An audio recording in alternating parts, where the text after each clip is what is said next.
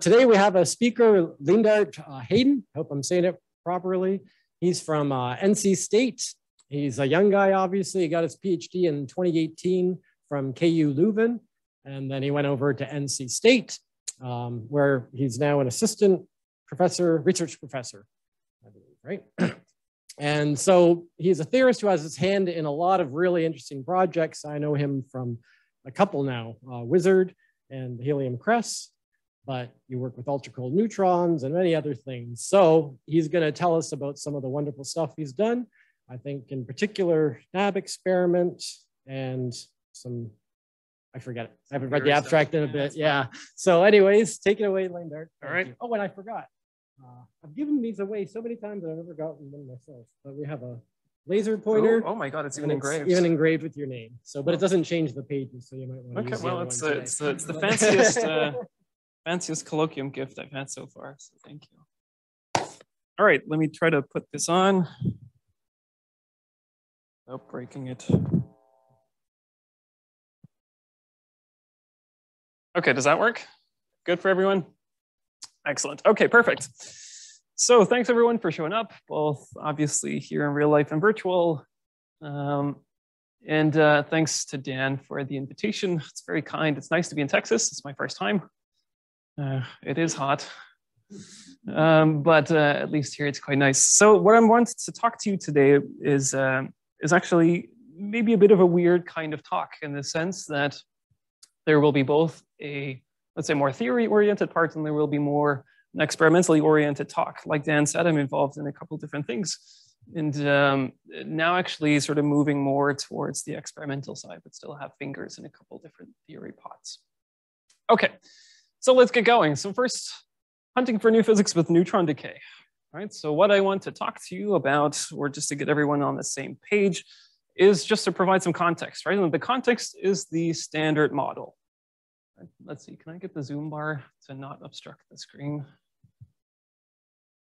Yep. Hide video panel, is that it?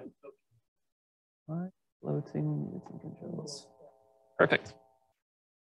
Okay, so just to know what I'm talking about, right? So I'm talking about the standard model. And so the standard model is a mathematical construction, right? It's a quantum field theory. It's described by these so-called reasonably simple gauge groups, right? Like out of all of the symmetry groups that you could write down, we sure as hell are lucky that it's just these ones, right?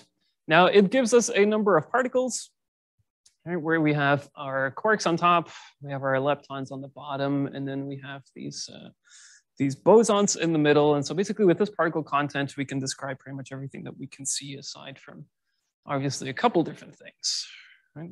Does that work? If I stand closer, maybe? I think it died on me. And we'll just do it manually.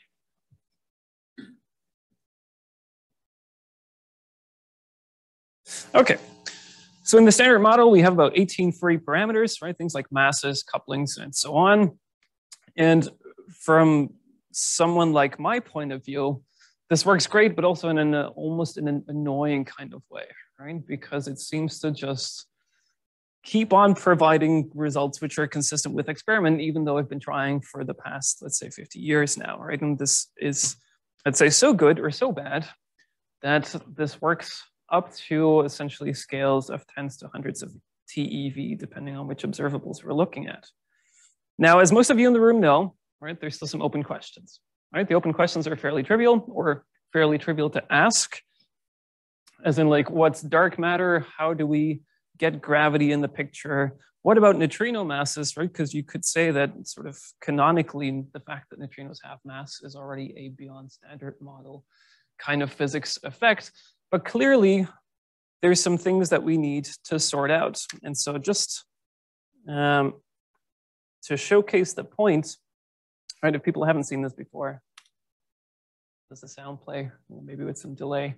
Right, so there's this people, maybe for the older people in the audience, there's this movie called Powers of 10, right, where essentially to get a sense of scale in the universe, you're zooming out every couple seconds, and 1 meter becomes 10 meters, 100 meters, and so on. And this is a kind of a spoof on this, just to show you that the universe goes through this sort of cyclic motion of, let's say, complexity, and then again, back to very simple kind of structures. And it seems to keep on going through the length scales, even as we go in the opposite direction as well. Right, so we can go down to effectively subatomic structures, and we keep seeing this sort of cycle of complexity versus simplicity. And somehow over all of these orders of magnitude, and now Homer says, whoa.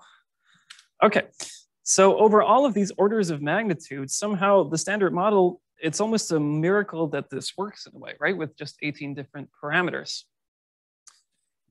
Now, we're obviously not satisfied, right? And so there's reasons to be curious even more, because there's these so-called anomalies, right?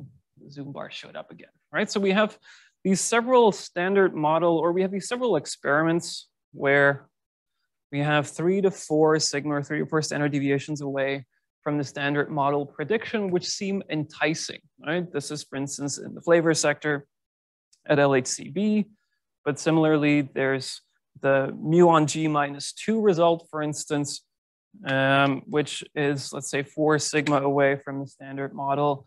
There's this Atomkey beryllium-8 anomaly where people seem to see a bump. Is it a weird kind of particle? There's the reactor antineutrino anomaly, if there's some people in the audience who are familiar with it.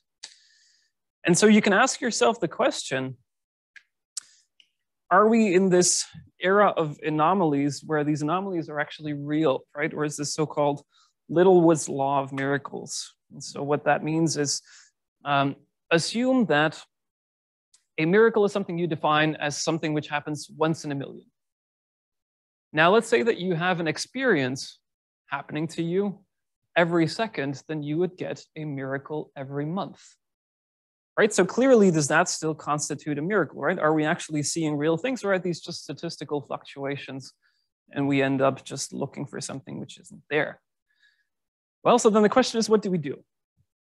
Right, and so from my point of view, I think a great thing to do is to test the standard model, but now at low energy, right? We're used to thinking about this in terms of collider experiments, right? Where we go to high energy and see if we produce new particles. What we can do instead is we can try to do precision measurements, and in that way be sensitive to exotic particles, but in so-called an off-shell way, right? So essentially where we don't directly produce these particles, but new particles might influence the results through some virtual exchange, right? So you could think about this as looking for footprints rather than trying to actually conjure up the entire beast in an accelerator. And so the weak interaction, right, one of the 3 that's described by the standard model, is, I think, very nice. The reason why it's very nice is because it breaks symmetries, right? Like it breaks charge conjugation, it breaks parity. We know this since the 50s. There's parameters we can test with far-reaching consequences, CKM unitarity, and also just see what the Lorentz structure actually is, right? Like, you know, the QED is just a pure vector transition. What does the weak interaction look like?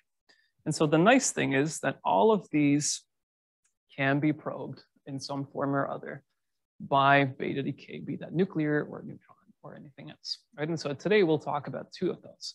So for people not familiar, let me introduce these concepts. And the reason why we're using beta decay. So beta decay, as I'm sure you've seen at some point, right? The simplest example of a beta decay is the decay of a neutron going into a proton, emits a W boson, and out comes an electron and an antineutrino. Right? Simple enough. What happens here is down quark turns into an up quark. Now, what's nice about beta decay is that the energy scale here, right, the energies of the electrons that come out are on the MeV scale, right, which is way, way less than the mass of a W boson, which is at around 80 GeV. What that means is that basically this collapses onto a point, and we don't really care about what happens, let's say, underneath here to first order, which makes life a lot easier. Right? Another thing which I often say is that as nuclear physicists, we have a great advantage because we have this entire nuclear chart to choose from, right? In theory, you could pick the isotope that best suits the thing that you want to do, and it helps if you have a lot of choices, right? And so as nuclear physicists, we have this entire nuclear chart to choose from. Clearly, there's also some challenges, right? So if we're looking at nuclear physics, one of the things that probably pop into your head are, well, that's complicated, right? Because this is strongly interacting stuff. And we know that things which are strongly interacting, you can't really do perturbation theory on, are very difficult to calculate, right? Obviously, people have found ways to go around this, but you're still stuck with an inherently complicated system.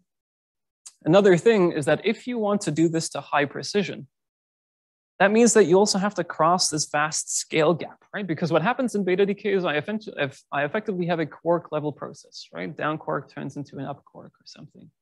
However, my beta decay happens not just single quark, right? It's a nucleon inside of a nucleus, inside of an atom, and maybe inside of a molecule as well. And so if you want to do this to the precision level, that means that you have to now take care of all of this kind of stuff. And so that clearly makes it more difficult. Now, getting to the first part is the so-called CKM unitarity, right? So that's one of the interesting observables that we can look at. And so it's named after Kabibo, Kobayashi, and Mascala, right? Italian and 2 Japanese physicists. And it's essentially a very simple concept, at least mathematically, right? It's just a 3x3 unitary matrix, right? It's like a complex rotation matrix between mass eigenstates, right? The states which actually propagate, versus the weak eigenstates, the states that actually undergo the interaction. And so what you know from, let's say, I don't know, introductory physics or mathematics is that you know for a unitary matrix, if I add the sum of the squares of all of my elements in a row or in a column, they have to add up to 1, right? Because it's a unitary matrix. So if I take the first row here, for example, all right, then I have VUD squared, right? Up, down, up and strange, and up and bottom. And so if I take these matrix elements, square them and sum them, they should add up to 1. Now, for the experimental situation, right, where do we get these numbers from? Right, so neutron decay or beta decay, I already told you, right, is up, down, right? Something changed, like a down changes into an up or vice versa. And so VUD we typically get from beta decay. VUS we get from mesons. And this VUB matrix element, we know with sufficient precision that this square of this matrix element is 10 to the minus 5 or so. And experimentally, we're not there yet with the other ones. So we don't care about it, right? So effectively, we're looking whether these two numbers lie on a circle, right? X squared plus Y squared equals 1. Now, why is that interesting? It's because if we can measure these numbers very well, and we measure a deviation from unity, that could mean that there's a whole bunch of exotic physics coming in. And if we measure this precisely enough, we are now sensitive to TeV scale new physics, right? Which is the same scale as where colliders operate, for instance, right? Except that we don't have to build a 26-kilometer diameter machine to probe it with. So where are we right now, right? So I told you about how this works. What's the current status? And the short answer is that, well, we're in another one of these anomalies. And so now they got another name, so-called Kabibo angle anomaly. And just looking at this plot, we don't really have to take a very long look at it, right? But so what I want you to see is that my unit circle is this black line over here, right? That says unitarity. And so then we have a number of different experimental ways of getting VUD and VUS. And the thing that you should see is that none of these overlap or converge nicely onto a point. Right? And so clearly we have conflicting measurements, or let's say conflicting extractions from measurements. And at this point, it's really not clear what's going on, right? Is this early signs of new physics? Are there lattice QCD artifacts in there because we need some numbers to actually get to VUD or VUS? And we don't really know. However, the situation got more interesting. And the situation got more interesting less than a year ago. Right? This is all fairly recent development. But so it turned out that we have now another way of trying to get at this VUS number. And so again, we're not going to go into great detail here. The point is that on the y-axis over here are different channels for you to get the same number. Right? And something that you should see immediately is that none of these line up and give you a nice consistent answer. Right? So you can make a world average, but it has like a scale factor of 2.2. So clearly there's something wrong. And so you could try and interpret this as some scale or some new physics coming in at some scale. But what we can for sure say is that if we take all of this at face value, then it seems that the most precise VUD and VUS determinations are not consistent with unitarity, whatever that may mean, right? There's significant internal inconsistencies to getting this matrix element. And if we were to take this at face value, right, so we take all of these numbers and try to fit it with some potential new physics, then we can get a nice agreement at the 3 sigma level, right? So we're again sort of in this twilight zone where it's not quite 5 sigma, but it's also not quite 1 sigma or something. So we're not really sure what to do with it. Okay, so then you can ask yourself the question, well, we have this situation now. If we were to take it at face value, what would beyond the standard model physics look like in this particular sector? And so I won't flash too many formulas, but this will be one of them. And so what you've probably seen in some introductory nuclear or introductory particle physics is that the standard model weak interaction has this so-called vector minus axial vector structure, right? It couples only to left-handed particles, right? That's what the minus here means for the axial. However, we can write something which is more generally true, right? So I can write a so-called Lagrangian where I have a bunch of coupling parameters up front, and I've highlighted everything which is not standard model here in red, right? So all of these small epsilons are not present in the standard model. Okay, now if I were to somehow measure these and let's say, or measure these, or let's say put an upper bound on them, because these happen, let's say at the weak scale, right? We're talking about weak interaction physics. That means that if I put a bound on these different epsilons at the 10 to the minus 4 range, then we're again probing physics at the 10 to 15 TeV scale. Right, so the 2 numbers that you should sort of remember is we need to get to relative precision of 0.1%, which is a great challenge in and of itself. But if we get there, we essentially exceed direct accelerator potential with sort of a clearer path to go forwards rather than having to build a new collider, right? Which I also think is a good idea if there's people in the audience, which would otherwise strike me down. Okay. So then the number that we cared about was VUD, right? And so then you ask yourself the question, how do I actually get that number? Well, if I have some semi-leptonic, right? So in my final state, I have some leptons, which is precipitated by some up-down weak interaction process, then my decay rate will always look according to the following, right? So I have decay rate big gamma, which goes according to a coupling constant, the matrix element we care about. There's phase space, right? Just kinematics. And then there's a hadronic matrix element, right? Just overlap of initial and final states. So the things that you need to know experimentally are G Fermi. And the G Fermi we can get very precisely because we can measure the muon lifetime really precisely. And so we know that to much better than 10 to the minus 4. Right, so then we need to know these additional theoretical radiative corrections, and we'll talk about what that means in just a sec. We can talk, or we need to know the hadronic theory, and for each beta transition, we need to know experimental quantities, right? What's its half-life, what's the Q value, what's the branching ratio of each transition that we're interested in for pulling this number out, right?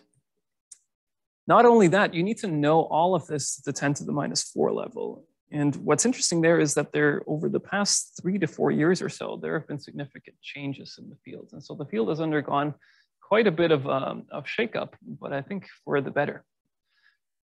So first, before we get into the real details, right?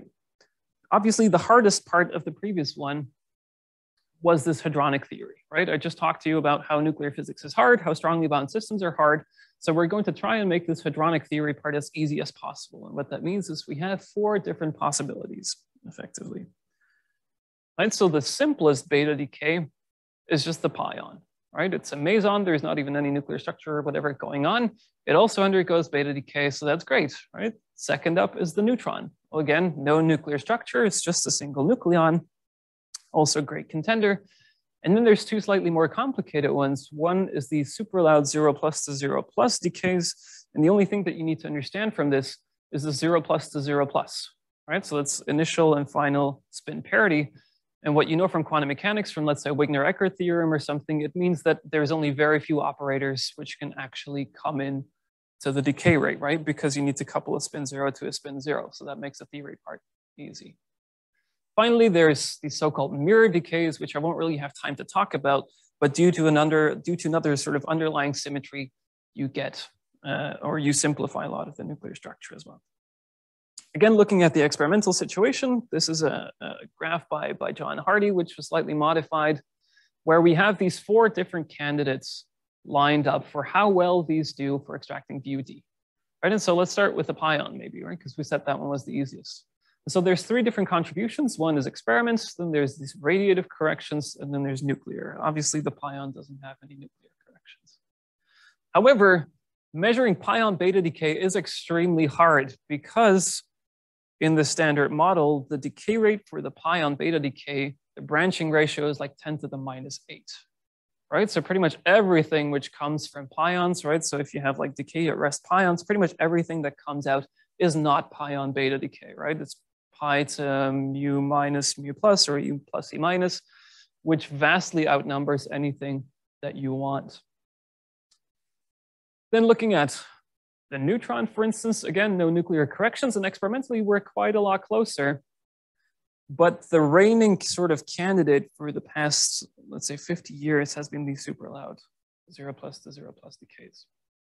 Now, I just told you that there's been some shakeup in the field recently because these nuclear corrections initially were actually estimated to be quite small. However, with some new developments, new nuclear Appanizzo theory, et cetera, coming in, it turned out that we had to inflate this uncertainty quite a bit, and we're not quite sure what value to put there or how to sort of quickly move forward for all of the cases that we extract data from, right? Because we're essentially going from mass 10 to, let's say, mass 74, which makes this from a nuclear point of view a very hard problem to solve. So then what ends up is the neutron looking pretty good, right? There's no nuclear corrections. Experimentally, we can beat down on it and we can see where we get, right? And so if we look at the neutron, beta decay is theoretically speaking, at least the cleanest baryonic system where we can look, right? And so, and I can write my full equation, right? Where VUD is the number I'm interested in.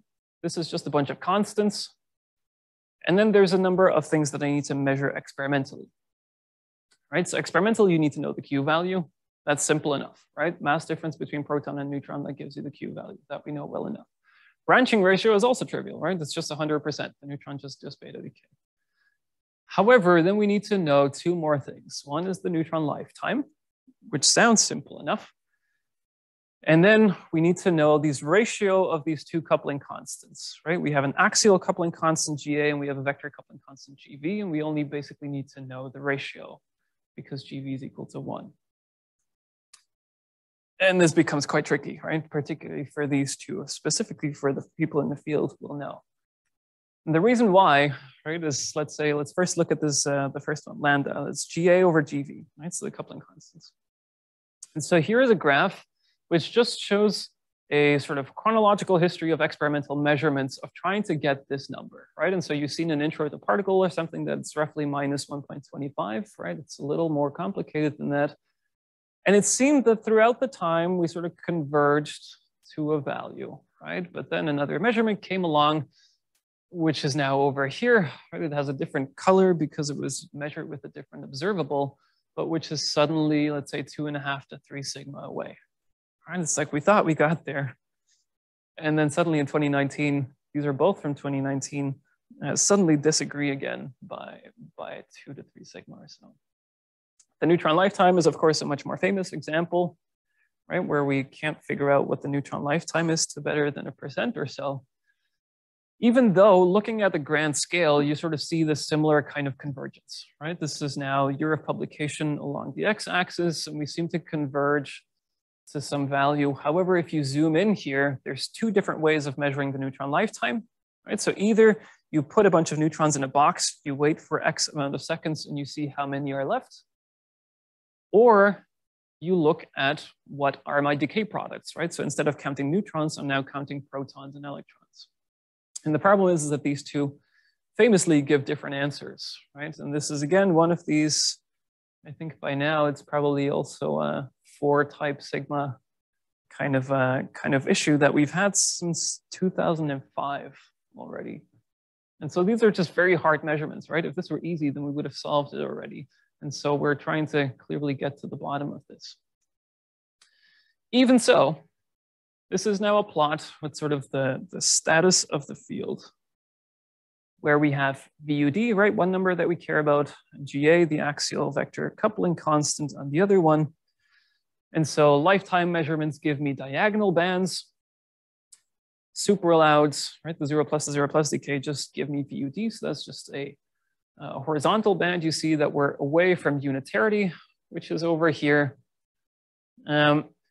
But even so, if you take the vertical band here for GA data and you take all of the lifetime data, we're actually not so far away from these super alloweds.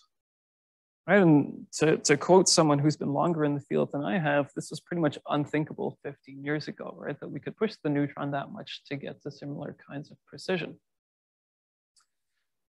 Now, I want to take a bit of a tangent because ask myself the question, what actually is GA, right? What are we actually measuring? Because this is interesting, right? We can now try to calculate this axial vector coupling constant on the lattice, right? We can try to do lattice QCD and try to calculate this value from first principles. Obviously, if we have an experimental value, we have a theory value, we can compare, right? And if they differ, that might be a sign for new physics. So can we do this? Right, so if I have an experimental GA, can I say that it's equal to lattice QCD plus some potential new physics in this epsilon over here?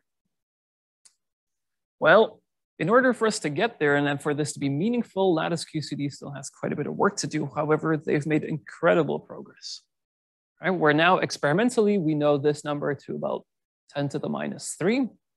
However, at the lattice QCD side, we've come from, let's say, tens of percents to now the most precise determination being below 0.7%. And so even with this situation, this channel is the most precise one to try and look for so-called right-handed currents, which is why the sub R is over here in the weak interaction. And so clearly this is an interesting channel to look at, right? Because colliders give you, for instance, this big circle over here, whereas the current GA versus lattice is the orange band.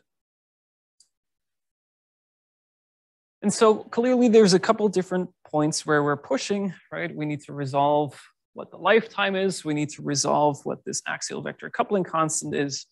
And so I'll be a bit biased, right? Because I'll talk about one experiment a bit later, but so I was involved in two of them. One was so-called UCN Tau, which was at Los Alamos, which recently gave the most precise determination of the lifetime at the 0.04%.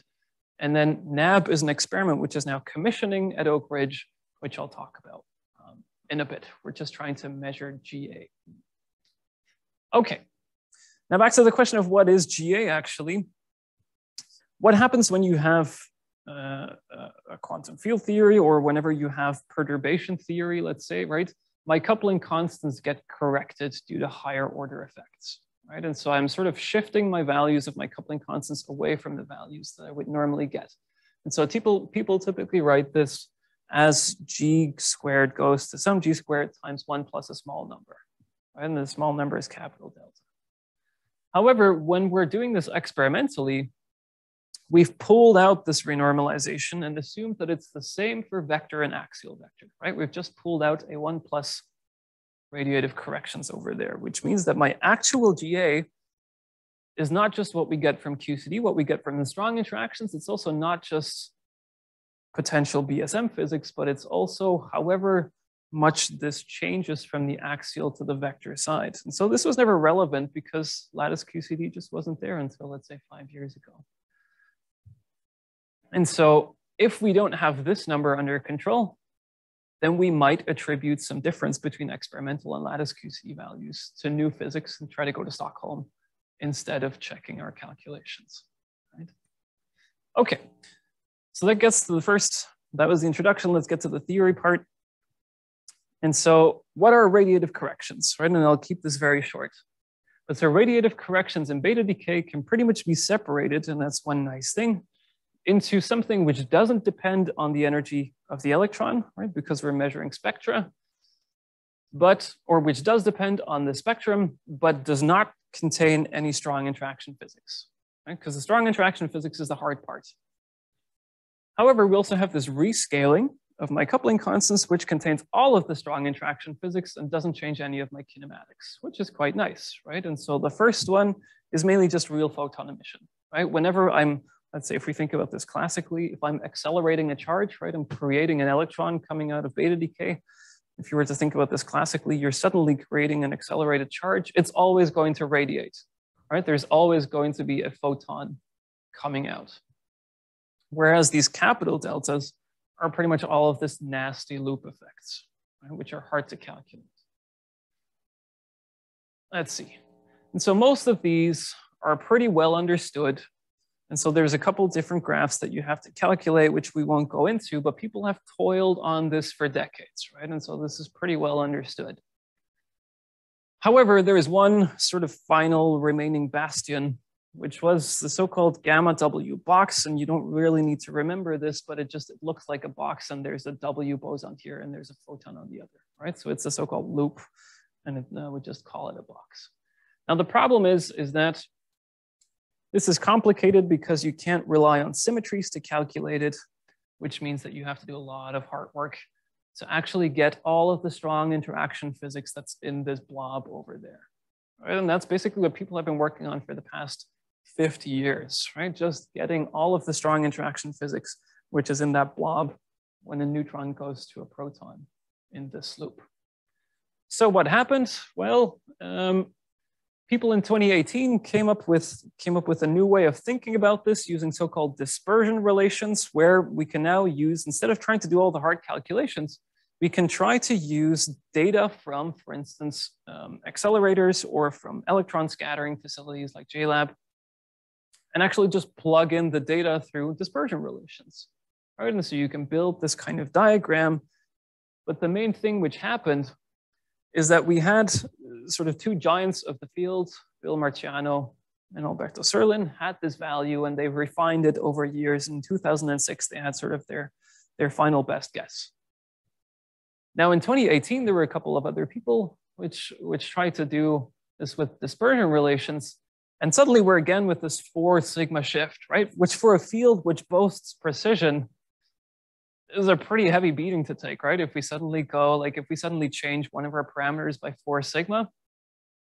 And so to sort of graphically see what happened here this is sort of our response of the nucleon in this gamma W box diagram, right? And so we know the low energy stuff very well, right? Because that's just nucleon scattering. We know the high energy stuff very well, because there we're almost just like striking quarks together, right? In which QCD becomes perturbative.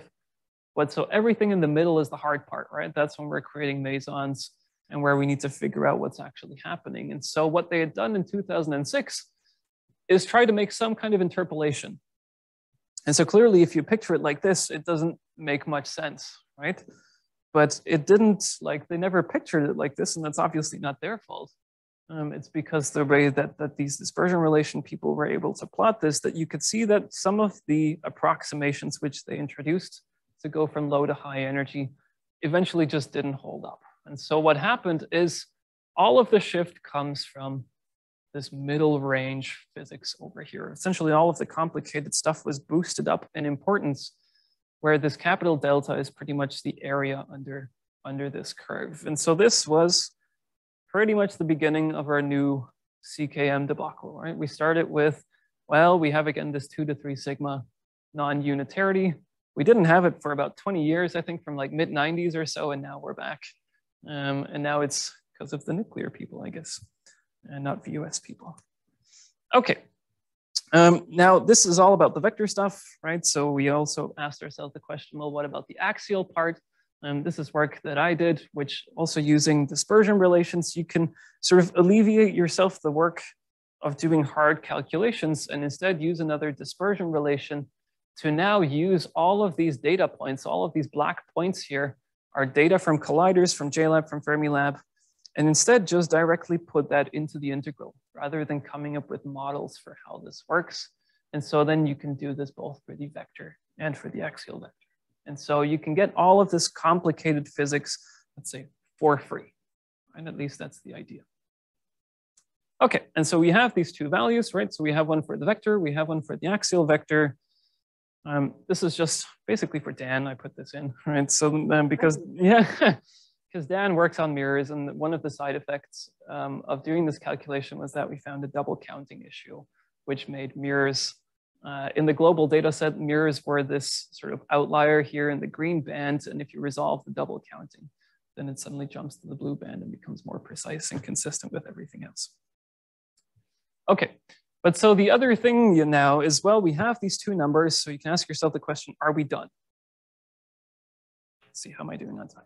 Okay, so if we have the lattice and we have experiments, then of course we're sensitive to everything that's not included in the lattice, right? And so on the lattice, we can't do photons, right? We can't put a nucleon on the lattice and put a photon on there. And there's also some other isospin breaking effects, right? Where what I mean with that is the pion mass splitting. A neutral pion doesn't weigh as much as a charged pion. The up quark doesn't weigh the same amount as the down quark, and so on. And so previous calculations assumed isospin symmetry.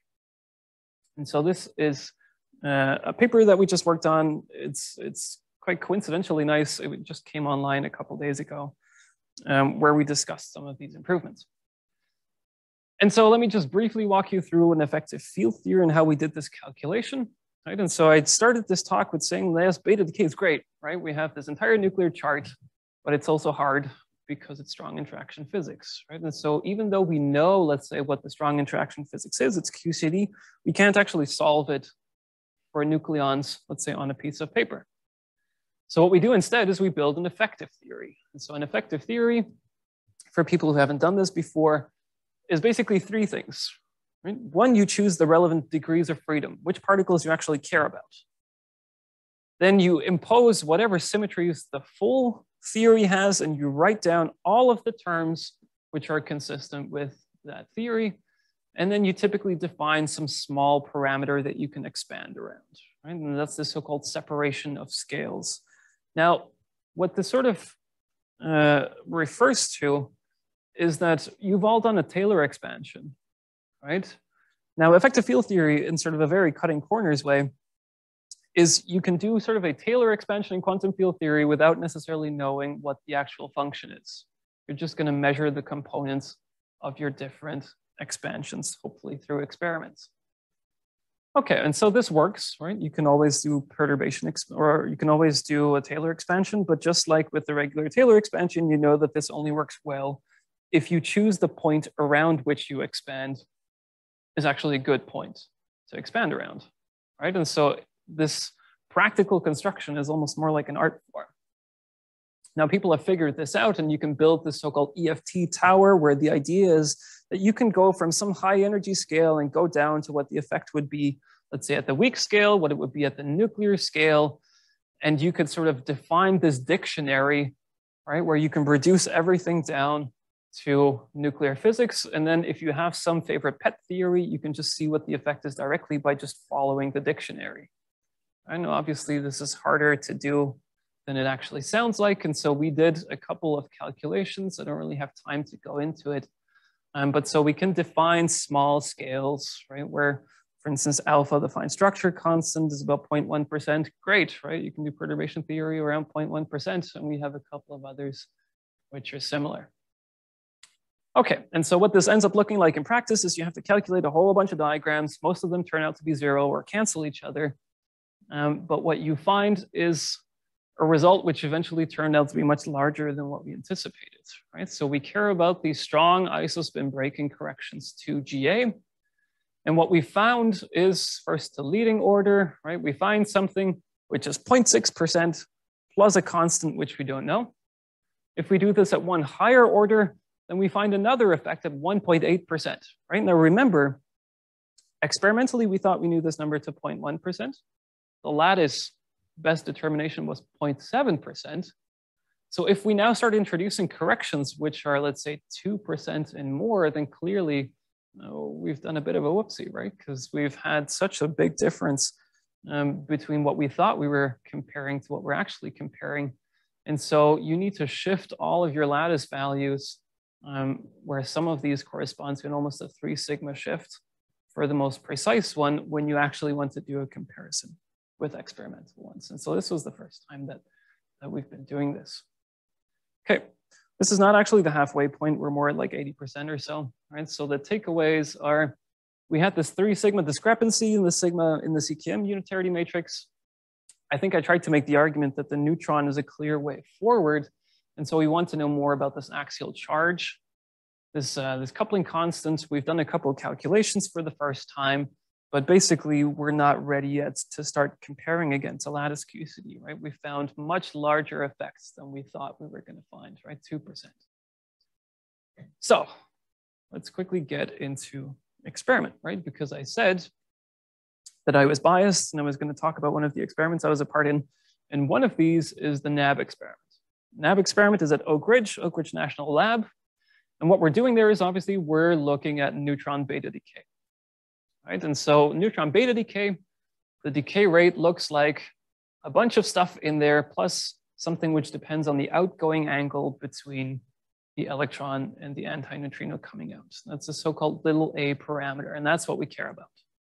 And so we have this massive apparatus. This is about 7.5 meters in total, and we'll go into slightly more detail in some slides. But when we measure this number little a, it has the quantity that we care about, right, which was GA. In fact, if we measure this, we actually get a factor 5 for free in precision on GA, which is extra nice, right? And which again is why the neutron is an interesting species.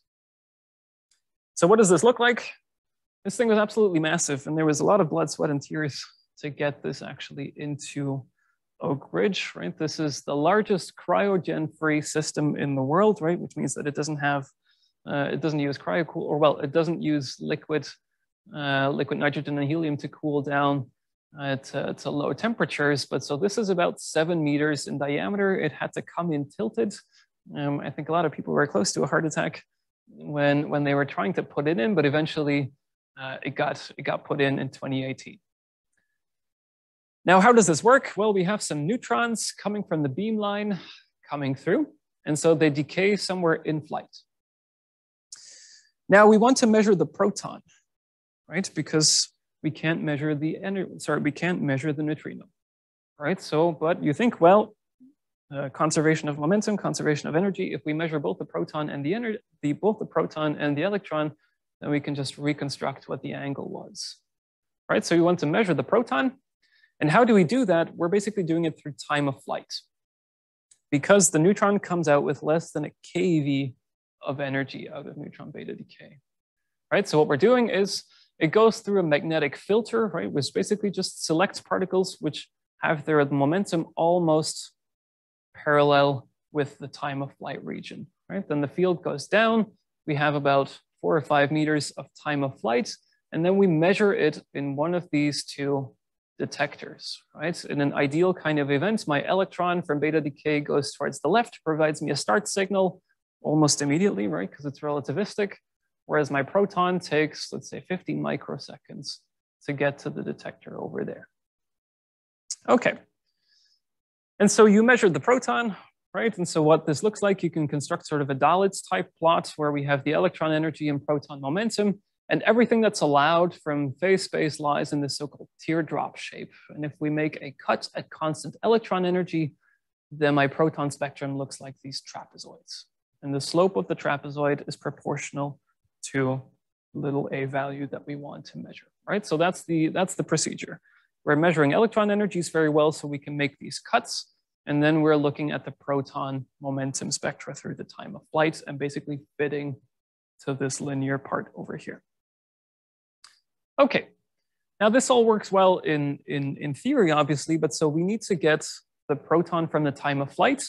And it turns out that in order for us to meet our systematics budget, we cannot have a bias in the proton time of flight, which is larger than 300 picoseconds, which is a scary number, right? 300 picoseconds is quite at the edge of what we think we can do, right? But so if we look at here what the proton time of flight looks like, it's basically propagation through electric and magnetic fields. And then more interestingly, at least from my perspective, is what additional timing effects do you get due to detector effects, right? And so turns out that there's plenty of these, right? I'll just show this because there's no experimental talk without an uncertainty budget slide, right? And so what I'm interested in for this talk is mainly detector effects, and particularly how the time of flight can get shifted, right? So how do these detectors look like? They're highly segmented, extremely high purity, very large, and floating, right? So some of these are at high voltage, silicon detectors. And so all of these adjectives make this really nice and really interesting, but it also makes it very complicated, right? Every adjective you add makes it harder. And so we have 127 pixels. We need to electrically isolate pixels using either p-stop or p-spray for experts in the audience. And so we have about 100 nanometer window or so. Now, what does it take, right, to get to this 0.3 nanoseconds? We're pretty much requiring extreme things for timing, right? Because we have relatively low energy electrons, right? These are less than an MeV. We have only 30 keV protons because we're accelerating them right before they get to the detector, so they actually make it past the dead layer. But experimentally, this is pretty much sort of unknown territory, right? And so we also have low signal to noise for protons, and so there's a whole shazam of things which couple in, right? And so what we've done is we have a full pipeline, not just of Xi'an-4, but also an actual semiconductor model. We have electronic simulation and try to get to actual pulse shape prediction. And so we had several data campaigns already. And so we're sort of leading the analysis and modeling effort here. And so this is just to give you an idea. We can get relatively good agreements, sort of percent level agreement with initial calibration spectra. We clearly see our proton peak over here in blue as a calibration source, 109 cadmium, which has an X-ray and 2 conversion lines. And we clearly see our proton peak here, just like above, nicely separated from the noise. We can get a good calibration. And so there is no major wrenches in the machine at this level. So what have we done then? Well, we've constructed this modeling effort, and there's a whole bunch of stuff which comes in, and all of which is very interesting to talk about, but which I don't have time to. So I'll just try to show you a couple examples of what I think are cool things. All right, so one is, for instance, plasma effects. So when you have an interaction in the silicon, right, you're basically creating a bunch of charge, and normally your charges start drifting and you start getting a signal in your detector, right? You start inducing charge on some FET. However, if you have a sufficient amount of charge here together, then just because of the amount of charge, you almost make like a plasma, and the plasma shields external electric fields, right? It basically starts shielding your drift field, which gives you your signal. And we care all about timing, right? So if there's a delay in here, that basically means we're screwed, right? So unless we know this very well. And so we've now done the first time for like this microscopic scale, because our proton tracks are only 300 nanometers into the silicon detector. And so we can try to actually do this charge cloud simulation, and we find effects which are on the order of 0.1 nanoseconds or so, which is again right at the very edge. Right here you can see a histogram versus at different times for electrons and holes. And so what you should be seeing is that here in the middle one, right, basically my charges are sticking together because there's just an external shielding of the electric field. They're not moving, right, because they don't see a net electric field because all of the charge around it. And so it takes them a lot longer to start separating. We've done COMSOL simulations. We've done a whole bunch of things. And I think I need to start wrapping up so you can ask me questions about it, right? But so we can do these microscopic type simulations. We even got Micron to tell us what the dead layer looks like, which I was honestly really surprised about. They're usually kind of cagey about giving detector specifications. So we had SIMS data, secondary ion mass spectroscopy, I think, right? So you're basically just ablating the surface and then doing a mass separation to see what ions are on your surface and how much of them there are. And so I thought this was very cool, right? So our boron is effectively, that's your p-type window, right? And so we had data, or we got data both before and after annealing, right? So before annealing, it's obviously a little sharper. After annealing, things start diffusing a little bit. But so we can use this data now and actually construct an actual charge collection efficiency model, right? So typically when you've worked with the silicon detector, you've heard of dead layer, right? And so dead layer is typically the entrance window where you assume that any energy that gets deposited in the dead layer just doesn't get collected. You don't see it. In reality, it's a little more complicated, right? Because there's almost never just 0% charge collection. Some of your charge will always make it out, even just by diffusion. However, we can now use the SIMS data and try to actually get a physics model for what charge collection efficiency would look like And based on what we found, and together with some other people have reconstructed from experimental measurements, we find that it's sort of a much more gradual kind of going from 0% to full charge collection over a length scale of, let's say, 100 to 200 nanometers, rather than just nothing, everything, right? And so if a particle only travels 150 nanometers or so, that's a pretty big difference for us, right? We've done SPICE simulations for the electronics part, right? It's not,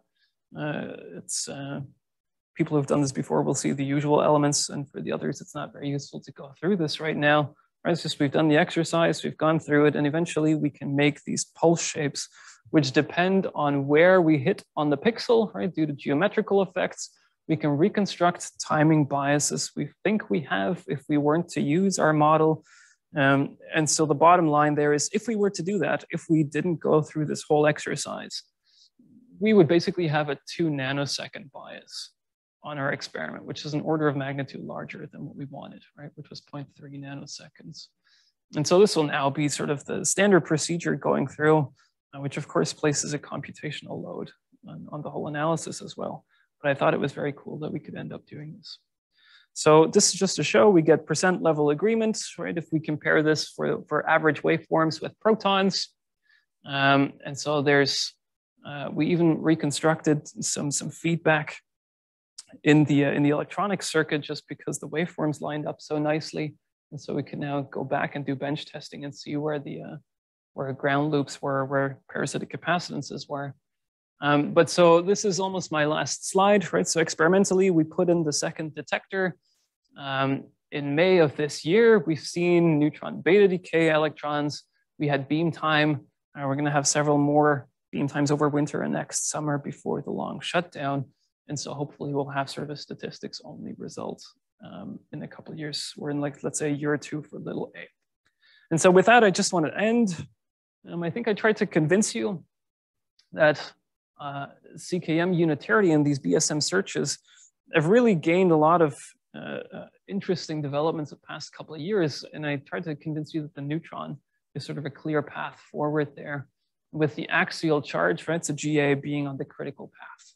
Right? And so there's both theory and experimental progress. And I think it's been very interesting to see how over the past 4 years or so, there's been a lot of new people coming in, coming up with new ideas and really sort of changing what's going on. And so I believe the neutron is going full steam ahead, and then we'll see where we end up, right? So it's standard model or beyond. And with that, thank you for your audience. Thanks to collaborators and obviously funding agents.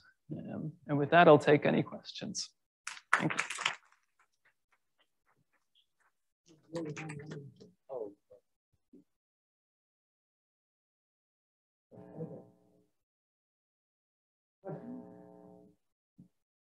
It's not all start. You were so worried about timing, but you didn't say anything about the beam. So in our experiment where we measure momentum from timing, we're limited by the size of our source. Oh, really? So is that negligible for you? For us, that's right. So we have a cold neutron beam going through. But so essentially the only thing that we care about is our time difference between the electron hit and the proton hit. But we can do more than that. Because we have individual pixels, we can also do topological reconstruction. So they have to basically hit the same pixel. And then we also have to do some beam studies, obviously, on what the beam size is or what the beam spot is. Small enough? That is small enough, yes. But also, I mean, so the nice thing is because we have a segmented detector, we can essentially see what our beam profile looks like, at least projected on both axes, and we'll do some systematic measurements for along the beam line to see what the beam actually looks like. But so because we have this segmented detector, we can also use the outer pixels, which normally don't see the beam, also as background measurements, and sort of basically plug that into whatever coincidental or accidental coincidences we might have and what that might look like.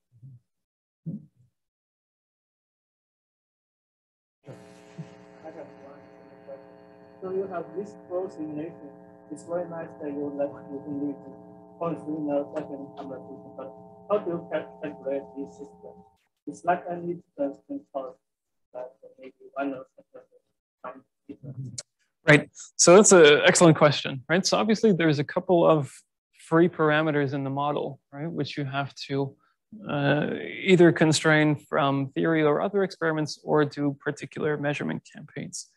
One of them, which is particularly relevant for us, is whether the purity of the crystal is actually homogeneous in the radial direction, right? So normally if you have a silicon detector, right, so you have always some residual impurities, and if they're small enough, you can basically assume that it's homogeneous over your entire silicon detector.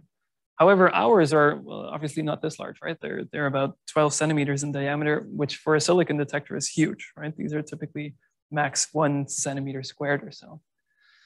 And so because these silicon detectors are so large, just from the fabrication, you can have substantial variation in what the homogeneity is of your doping, which in turn changes the electric fields at particular locations, and so which also determines timing.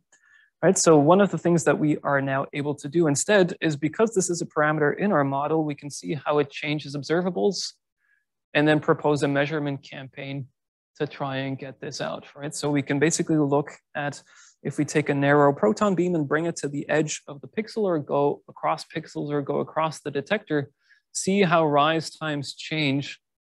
And based on other information of the model, we're able to pull out, for instance, what radial inhomogeneities are. So that's one of the main things. And so we'll have to, like, we have a proposal for a measurement campaign to do that. We have an apparatus to do it with. And so obviously, fingers crossed that the data that we get out, we're able to interpret in a clean way.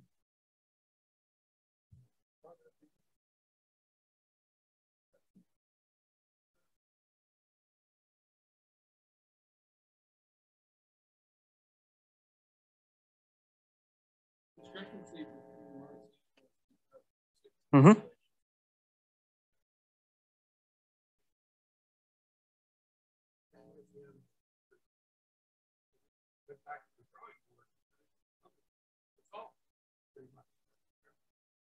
What we used in 2020 was the average 2.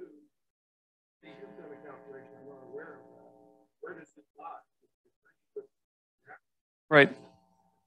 Right. So let me sort of comment on the first part, right? So you're completely right, right? So I think I went by a little quickly, and I basically wanted to show that we had a big change. Indeed, Marciano went back, I think, in 2019, right? So like a year after this was published, came up with a different kind of approach and found something which agreed at the 1.5-ish sigma level or something.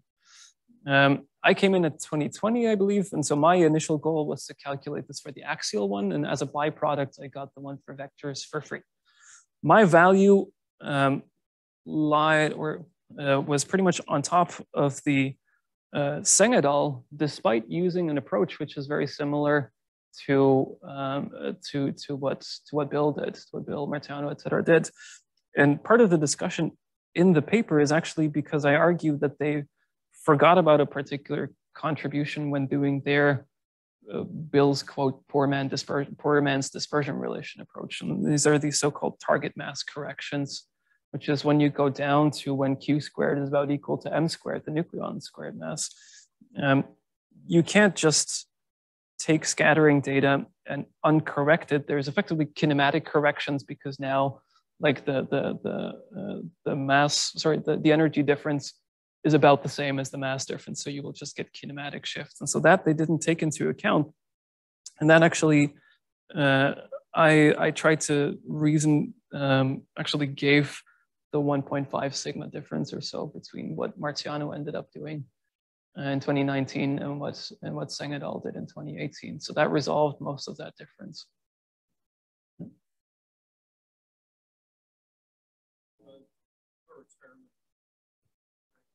Yeah. Mm-hmm.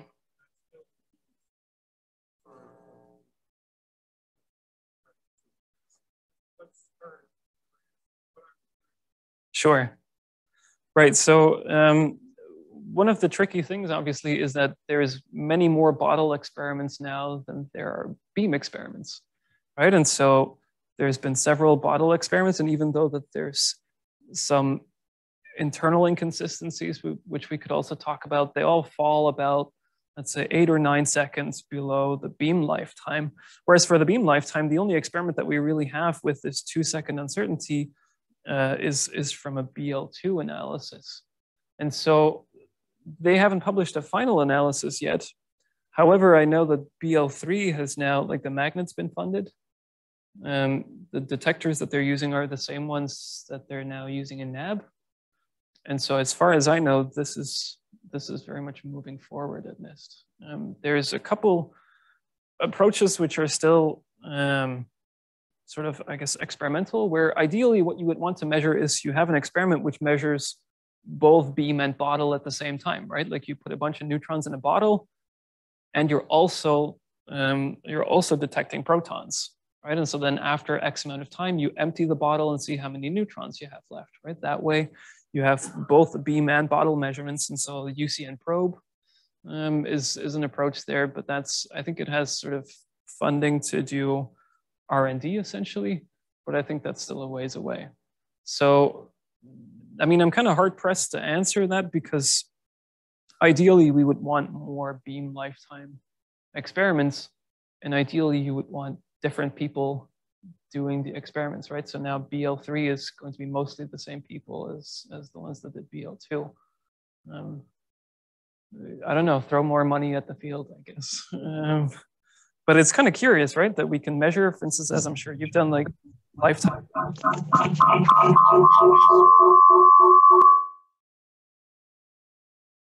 Well. Oh, okay.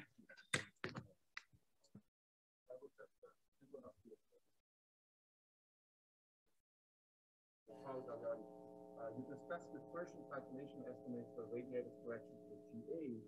What happens in similar radiative correction calculations? Okay. So for GV is actually, let's see, can I flip through a bunch of slides?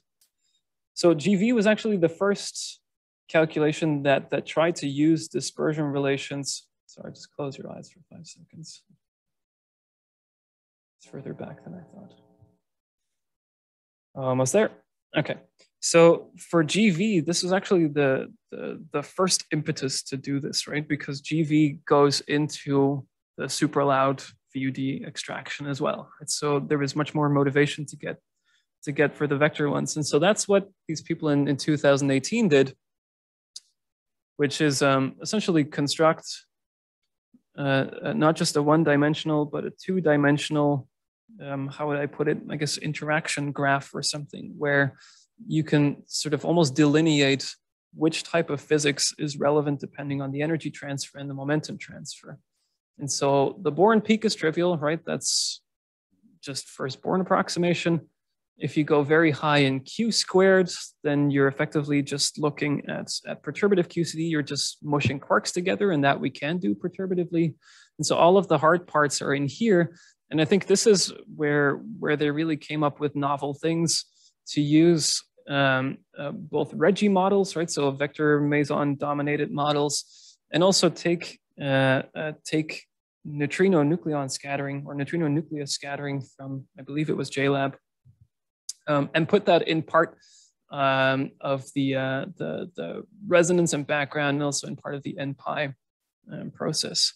In fact, it's kind of, well, it's interesting that it's much harder to do this dispersion relation for the vector one than it was for the axial vector one, because you don't get a one-to-one translation if you start doing isospin rotations. And so I can't look at your face right now, so I can't see if that made sense or not. But for the axial one, you actually get a one-to-one translation if you do an isospin rotation, and you just go from effectively beta decay to polarized Bjorken-Sumrall, right? So effectively polarized electron scattering off of nuclei. So you could much cleanlier do it in GA than you could in GV, even though that one came after.